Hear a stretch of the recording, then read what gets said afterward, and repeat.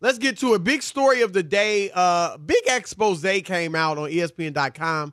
Tim McMahon, the writer, about how James Harden dominated the culture of or still, I guess to this day, dominates or has dominated the culture of the Houston Rockets. One of the big quotes from the story was even, the culture in Houston was this, quote, whatever James wants. They talked about how he would be late for planes.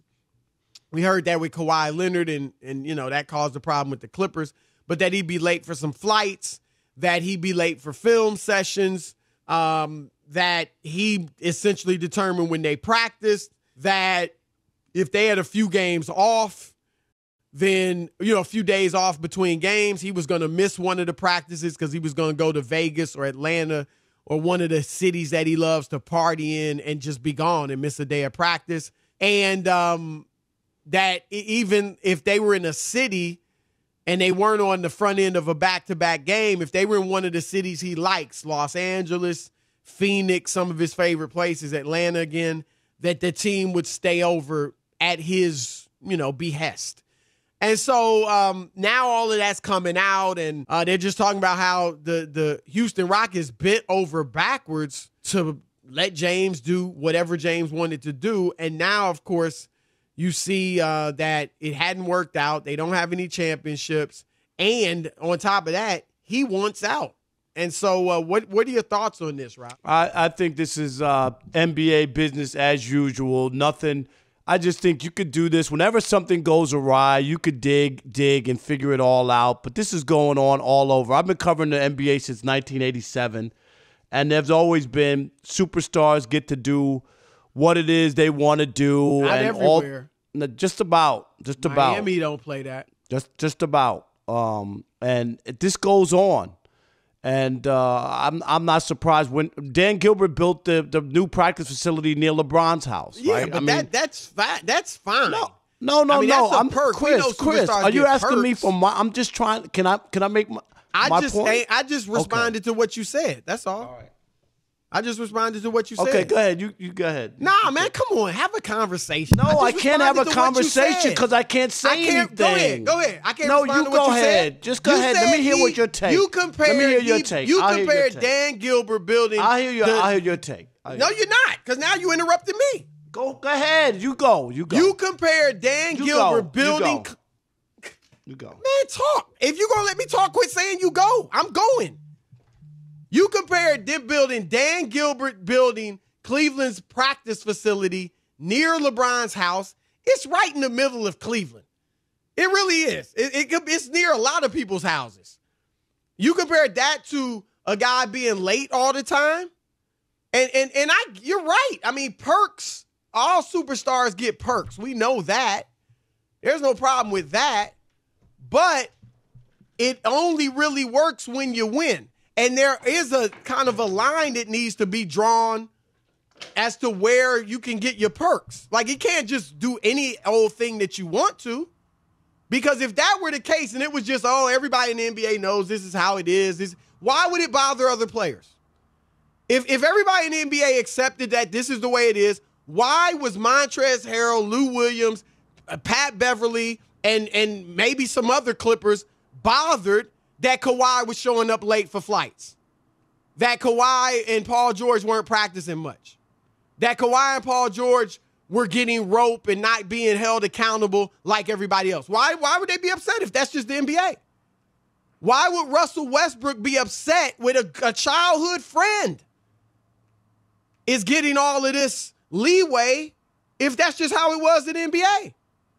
Because the report said that, Harden was late for a film session, one of the several times. And Westbrook was like, man, just go. Let's watch the film without him. Start it now. And Mike D'Antoni was like, well, we just going to have to start all over when he gets here. I mean, Westbrook was bothered by it. Chris Paul was bothered by it.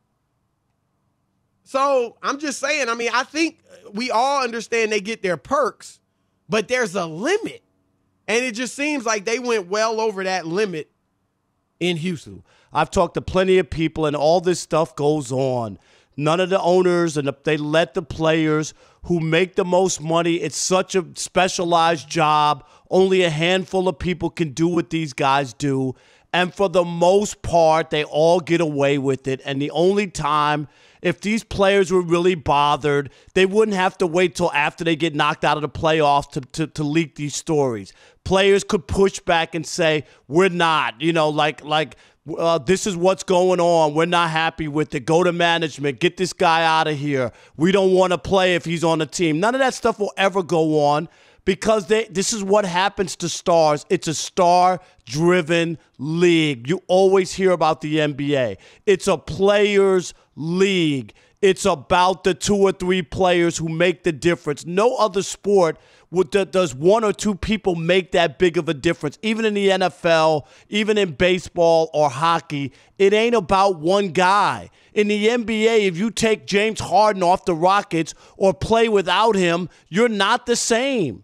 So this whole, James did this and did that, and I can't believe it, and we stayed in different towns. This happened. I remember when the Pistons, a coach was from Northern California and wanted to see family, so they stayed an extra night.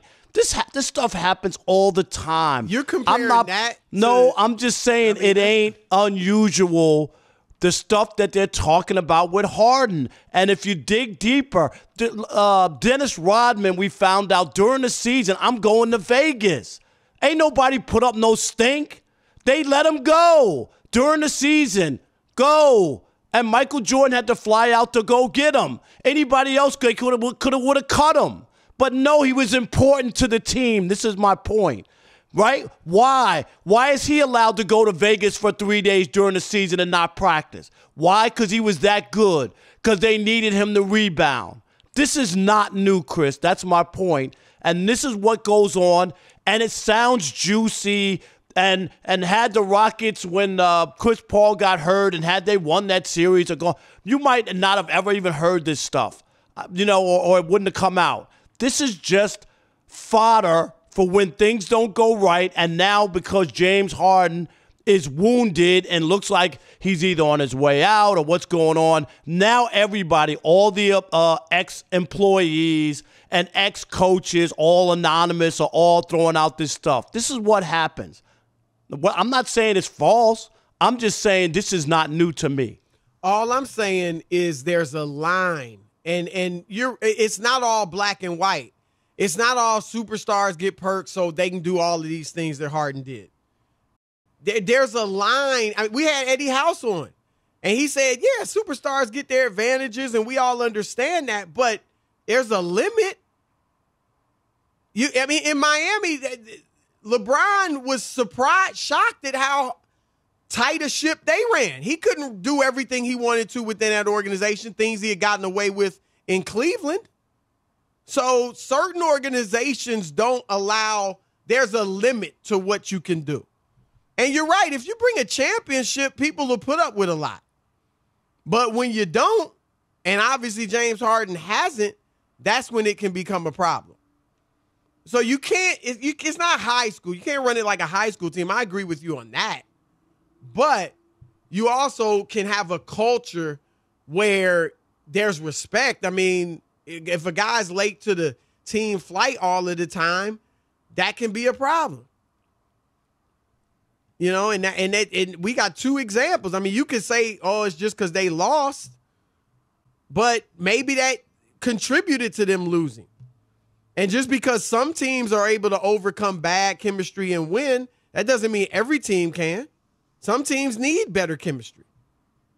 So it's nuanced. It's not just black and white. But I just think if you give a guy this type of rope, then he's got to give you championships. And obviously James Harden didn't do that.